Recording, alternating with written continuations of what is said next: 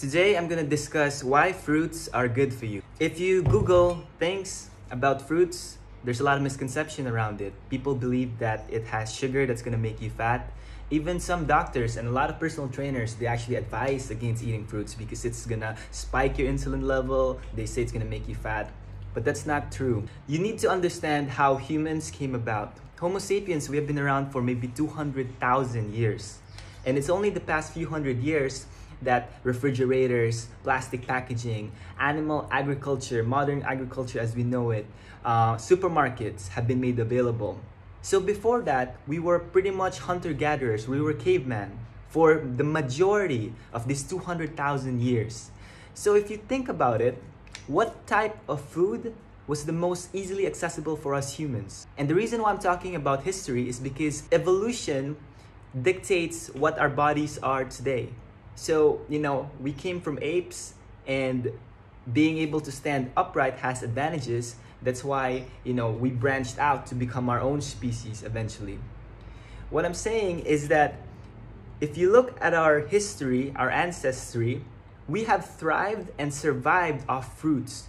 We were built to eat fruits, especially if you have melanin, dark pigmentation on your skin of African descent. The closer you are to African descent, the more your body is actually ready and just like wanting pure fruits as fuel if you let it.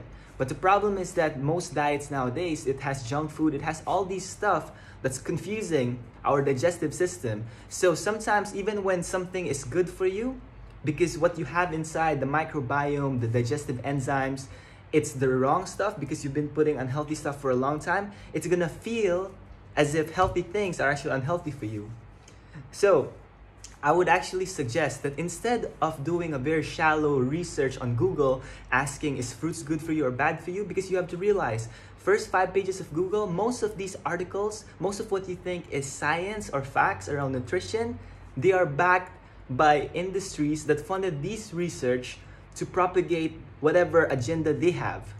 So the meat industry, the animal industry, all these industries, they are related to the nutrition industry, including the FDA, which is the governing body that determines what is supposed to be healthy or good for you.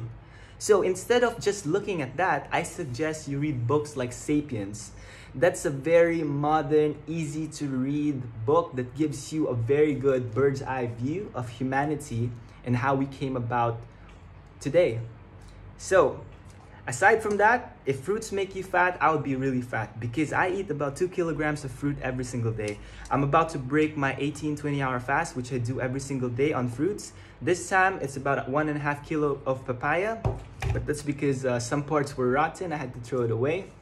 So give it a shot, do your own research, do your own independent thinking. Don't just listen to what people say, because most people just parrot bullshit that they hear.